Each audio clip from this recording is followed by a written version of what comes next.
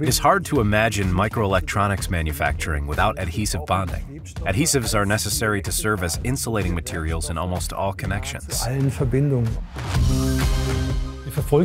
Essentially, we pursue two approaches to stay one step ahead with our adhesive developments. Either we observe market trends very closely, or we carry out multiple simulations to develop adhesives that help our customers based on our findings.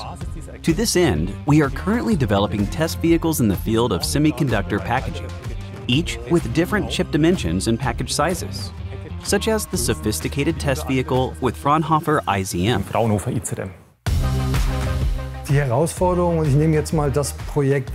The challenge seen in this project is that the customer gives you a task, to which you have to find the best solution from the entire technological toolbox of advanced packaging in order to really accomplish it.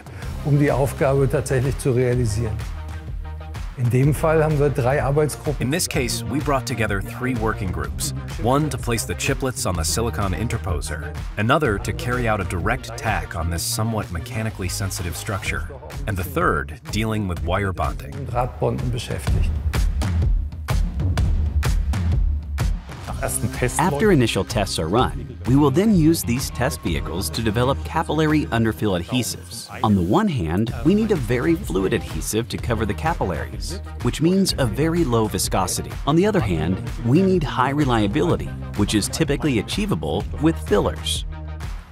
Specifically in this project, we were working with the highest possible parameters. That way, you learn new things. If your partner assigns you a challenging task like this, it's a great learning opportunity. Working collaboratively is very valuable to us, as we can utilize and bring together different areas of expertise.